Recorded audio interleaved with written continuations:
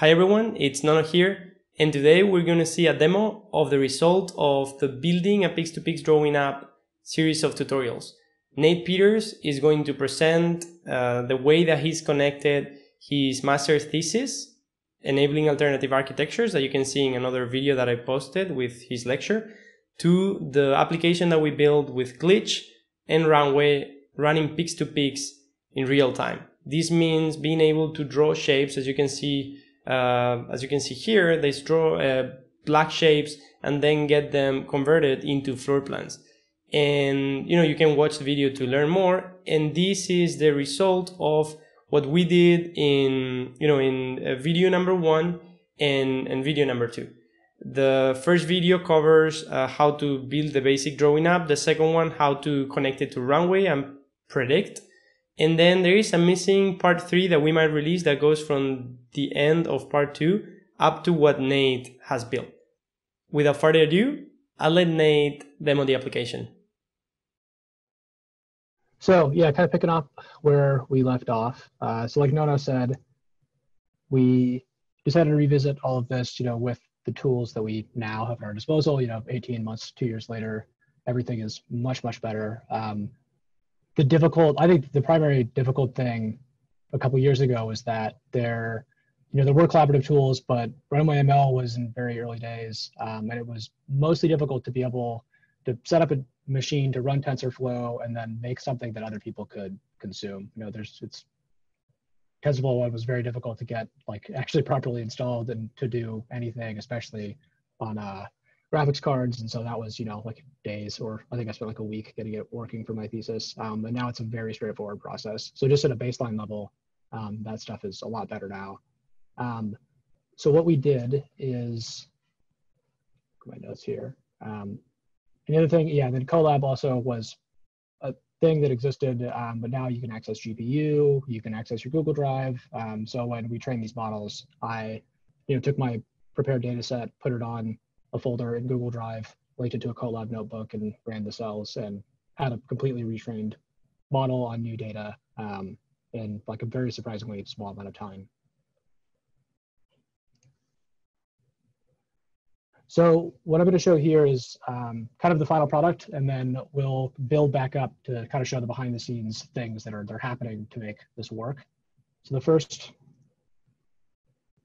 thing is this is the interactive app that we built in Glitch. So this is the actual interface, and what's happening in the background is it's taking the square on the left. It's generating an image that is in the same style as the training images from the data I showed earlier, and then it's creating new outputs kind of based on what you're providing the model. What's dramatically better here is that the prediction time is 0.2 of a second. It's almost real time. You can run this remotely on the cloud. For demo purposes, I'm running it locally on my machine, but you don't actually have to have any of this installed in terms of the actual code compiling. You could just point it at a container that's running on the cloud all through Runway. But the major ingredients here are Glitch, Runway, and then a code IDE if you want to run stuff locally. Yeah, and code IDE, for those who you don't know what it is just like a code editor, right? Right. Yeah, just whatever text editor you use to write and compile code. Sorry, I'm on the online, but it's not generating predictions because there's no backend right now. Yeah. Right. So the application. Yeah, Nate, you can reply. Sorry. Oh no. So yeah, the way it is right now is that we haven't hosted the model. The model isn't running live at an endpoint for anyone to run predictions against. We'll get into that why later, mostly because it's you can run up a pretty big credit card bill if you open these things up and they start to get hit with a lot of traffic. So what we're going to show is essentially the process of how to run the model for yourself with the stuff that we published, which will then, once you kind of create your own backend, then the app will work in the front end. So to kind of shorten or summarize that, if you go to the URL, can you go back to the other slide? Yeah, so in case people actually want to try this. So we'll put, now that I think about it, we probably should put the explanations on how to use this, because you can use this, now or after the lectures. if you go to Pix2Pix, as you can see on the URL, pix2pix.glitch.me, you will get this app and you can use it, you can draw, you can do that. But the application won't find Runway because you don't have Runway in your machine and it's not going to be running. So for that second part, we probably should have made a video. I think on my video I explain a bit of that. But what you have to do is that you download Runway. You will have to download the Pix2Pix model and get it running. And just by having Runway and Pix2Pix running on your machine, on the same machine you open this website, you just put the right port there and it should be working. But yeah. Yeah, thanks. No, yeah, that wasn't clear. And so we'll go into the Runway stuff first. I'll show how Glitch works, and then we'll kind of build back up to getting the app running locally. So just as kind of a general intro, so this is glitch.me. This was not something I'd ever used before. Nono actually showed it to me when we decided to kind of pursue building a new interface. It's super cool. It's really powerful. Essentially, it's, if you've worked collaboratively with someone in Google Docs or Google Slides before, it's very reminiscent of that. You could have multiple people in the same file at the same time. Everything kind of updates in real time. It runs in a browser, and there are tons of documentation. Any JavaScript library that you would like to learn, I want to learn React, I want to learn D3. They have kind of boilerplate templates that you can pick up and make a blank project and go from there. So all of the interface it's just running live from that glitch.me project. And we're using a library called paper.js. It's sort of, this might be a stretch, it's just sort of like Adobe Illustrator in a sense, but in a way that you can make vectors and sort of draw objects in a way that's reminiscent of objects you would draw in a vector editing environment. But it's also super straightforward. I wasn't aware of this until pretty recently, but it's super nice to work with. So on the Runway side, so I've just downloaded Runway, installed it, and this is the kind of the default screen that pops up that you might have to click like browse models. But this is the the model store where you can look for essentially projects that other people have published for public consumption. So if you scroll down, there's a huge list of kind of recent stuff. Our thing pops up because we put it up relatively recently. But if you don't see it, you can also just search for it in the search bar. Just type in Pix2Pix. Nono did run into a weird thing where it wasn't showing up unless you got a direct link to it. I don't know if it's still happening or not. If you can't find it in the store, we'll post a link. We'll post a direct link on that. Yeah,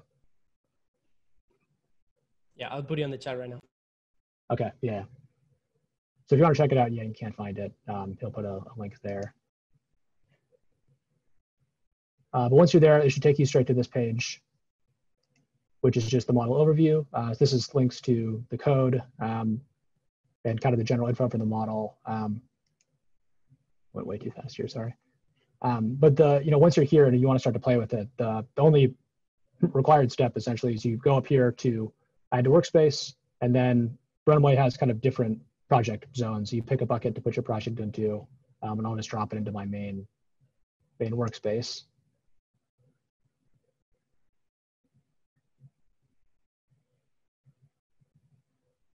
And here, I'm essentially, I already had it in there, so I deleted the duplicate. But I'm essentially simulating, someone who doesn't have this on their machine before, doesn't have the source code. They just want to run it from the hosted version. The first time, you probably have to download some of the assets. There might be a little bit of time to pull down the kind of bundled version of the model. But the way that Runway works in a general sense is that it has like a containerized version of the model that it will download in a big chunk. And once it has that, you can run it kind of in isolation either on your computer locally, or you can, using cloud credits, you can run it on their machines, which I'm going to show here. So I'm going to pick GPU. This does cost credits. It's like 5 cents a minute, I think. So if you're just playing around by yourself, you could probably do that for quite a while. But if you want to host this for lots of people to use, that would turn into a big number very fast. So just be aware that there can be real money involved here. And so once I've downloaded the model and actually launched it, all I did was click File, and then File, you can go to your Mac Finder, Windows, whatever you're using, and then pick an image that's formatted to fit the model. So the only real requirement here is that it's 256 pixels square, the same as all the training data.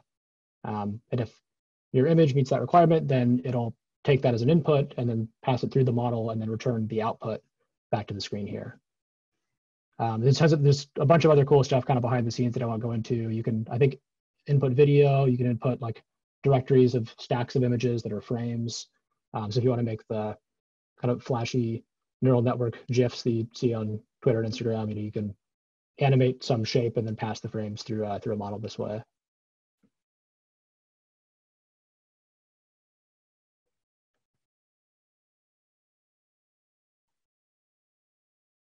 And there's a few image editing tools here. So you can rotate, mirror. Essentially, this is the, so we're going to use these tools to actually drive the GlitchMe app, but there's also like, a fully kind of hosted set of tools inside Runway. So you can use it in isolation if you want to. And then the other set of tools here for models that are running remotely is all of these endpoints. So a few people have been asking, can I use Runway from tool A, ABC, whatever, Grasshopper. The way that Runway is kind of designed to operate in the simplest way is to just post, make REST requests, make kind of traditional web-based requests to an endpoint, which you could do in code from Grasshopper, Dynamo, really any platform that can make a post request. You can then interact with a hosted model.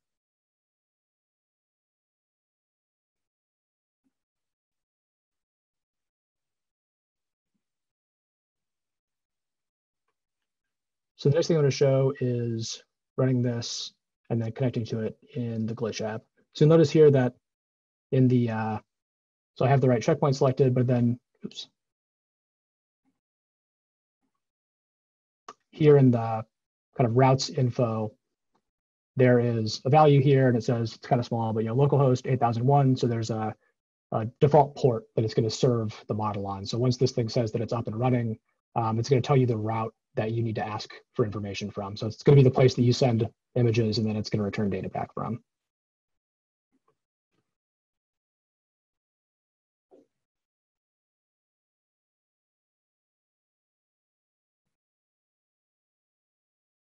And so once that's up and running, we can go back to the Glitch app, and then I'm going to add in the correct value there. And you'll see automatically it connects, and then it's going to start serving predictions. And so what's kind of cool is that it's actually, it's going to use the GUI. It's going to run, it's essentially going to treat it the same as if you'd opened up a file locally or if it had received a request. And there's a new kind of magic tab that opens up here. I think this only shows up if you've actually run something through the network to the model. But this will essentially be kind of a new model space that'll preview the data that it's processing. And so the next thing I'm going to do here is then now switch to a different model. So when we built this in Runway, we trained multiple different data sets on the same source code. And Runway gives you tools to upload multiple kind of representations of the same model. So here I've switched to Nono's Daisy's model, and then I'll badly use my Mac trackpad to try to draw a flower. I wish I had an Apple Pencil. But you can tell, now it's not generating house plans. It's obviously running on a totally different set of model weights.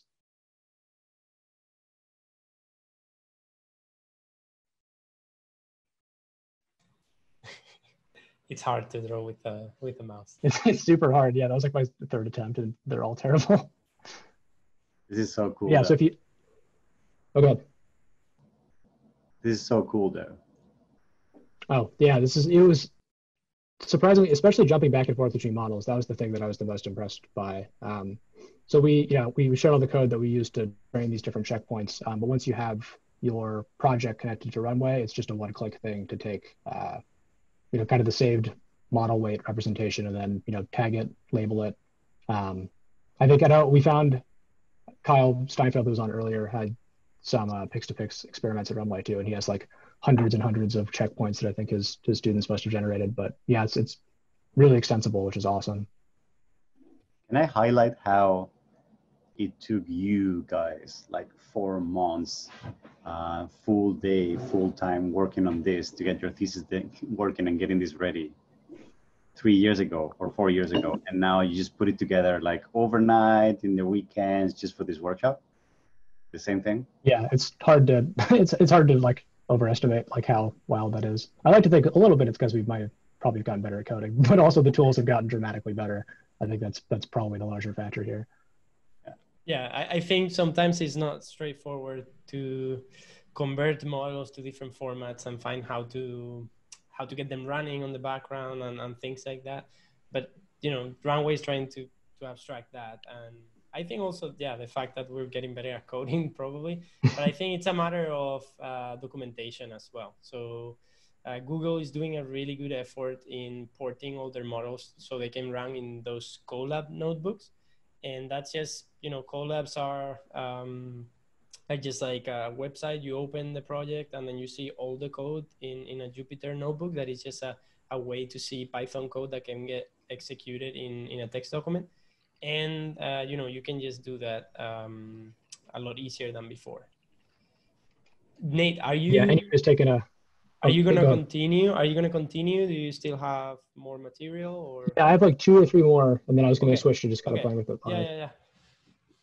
Yeah. One last comment to that. So the way that Runway does it is that, regardless of the complexity of the model, once it's wrapped into Runway, all the models are interfaced the same way. So you just have a model running, you start it, you input something, and then you get an output.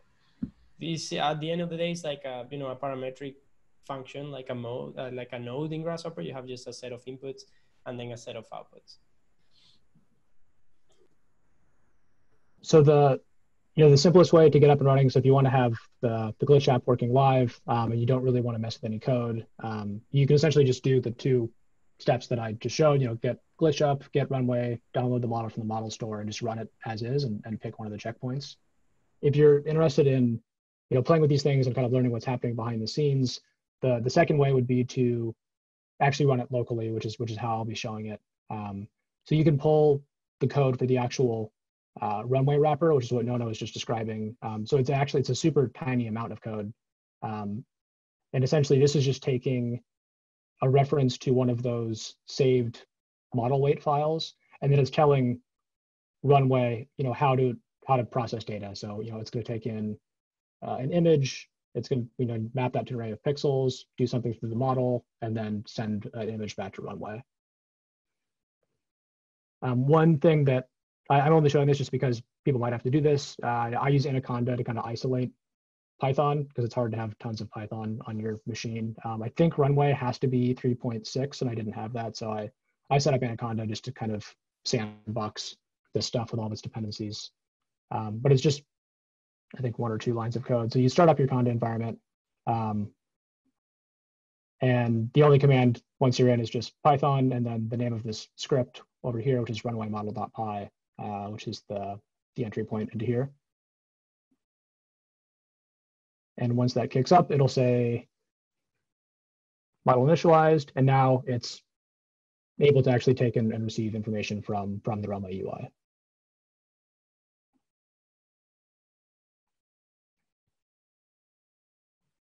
And so once you're there, you can actually go back to Runway. And the difference of this step is instead of going to the model that's in the workspace that you downloaded, there is another little section here on the left that says development server. So you're going to pick dev server.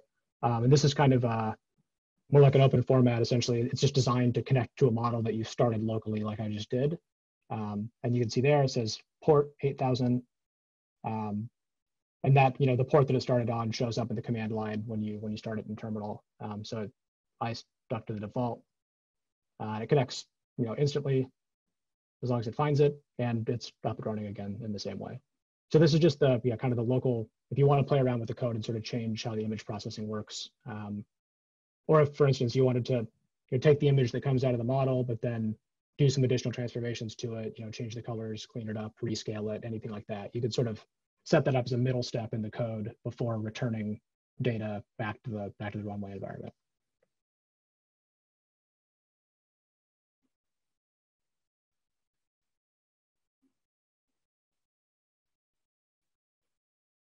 And okay, so this is the last video I have. And kind of similar to, when we were running it remotely in the cloud, you can also switch between models locally if you're running it on your machine.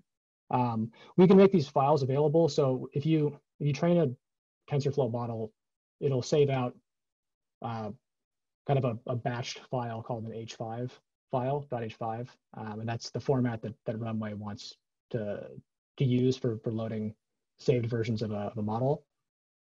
So I, by default, had it set up to run one of the floor plan models. So what I did was I just changed that line of code to say, when you're in dev, instead load up the Daisies model. I'm going to kill the server and open it back up again just to refresh it.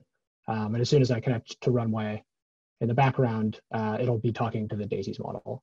So if you're, if you're training on different data sets, or you want to see, kind of the differences between your models, you can just do that, one line of code inside of. So there I actually picked flower image after switching to the flower model, and it's working the way I expected. So these are just different ways to kind of test that things are working the way you expect before you upload stuff for real. Okay, so I can pull up the app super quick. Is there anything else, Nono, you want to add? I wanted to, do you have to set something up? Do I have like 30 seconds? Yeah, go ahead. Yeah, so like really quickly point to this. So if you Google, I believe I Googled just Pix2Pix Colab, and we're not going to go into any of this, but just pointers for whoever wants to take a deeper look at these things. So if you look at that Pix2Pix Colab, you'll get to this. So this is Colab. We haven't really talked about it that much. We just mentioned it. We haven't seen it. And, this is a document that looks like a text document, but actually if you scroll down, it has Python code. And once you try to run one of these cells, just clicking play here, you will actually get on the cloud, you'll get a machine that is allocated for you on the cloud. You can also set a GPU. And then this is all the code of Pix2Pix. It's a bit overwhelming even for me to look at all of this. But at the end of the thing, you actually get a model train, right? So for in-depth things, just if you're looking at models, you hear names of models that are sort of famous, like StyleGAN, Pix2Pix, or ResNet, or other things. Just try to see if there is a Colab build for it, because you can just run the whole thing on a web tab, and you're guaranteed that you don't need to set up Anaconda, you don't need to set third-party dependencies or anything like that. Just like I think at the top of that notebook, there's a link to that in GitHub, and it's in a directory alongside a bunch of other examples. So there's like a generative set and a text-based set. So I think they have all that stuff organized on their own Git repo, so you can kind of look around in there too. Okay, let me share. I think, Nono, you can add that to your link aggregator. I will. Yeah, I will right now. Awesome. Okay, so back to the glitch app, kind of where we started. This is not connected, so nothing's happening yet. So all I have to do is, where am I? And as you can see here, I just edited the glitch app. I just added those instructions that we were missing. Many of you were asking. Yep, in the background. So it's collaborative, and you can see the edits live. So it's pretty nice. Yeah, it's really nice to work with. Okay. So this is just the exact same set of things that I did in the video. But I'm just doing it here to avoid starting up the whole VS Code app because my computer is very overloaded. But you can see that it's loaded and it's serving on the default port 8000. So now if I pull up Runway, I'm back in my dev server mode. I'm gonna hit connect.